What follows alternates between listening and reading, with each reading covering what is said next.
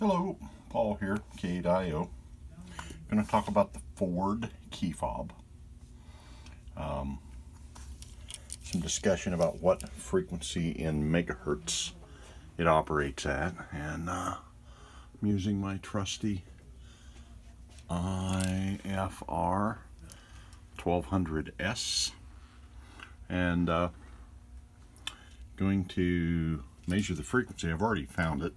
So it is right here, 315.114 megahertz.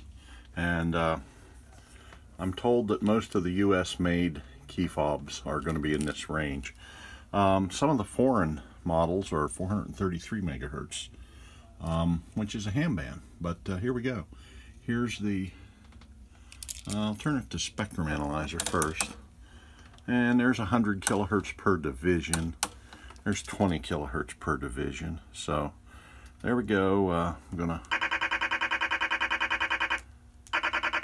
as you can see, it's maybe off a few kilohertz, but pretty close. Okay, all right. So anyhow, that's the deal. Gonna go over to now go to the scope. Let me speed that up a little. There you can see there's the lock button panic.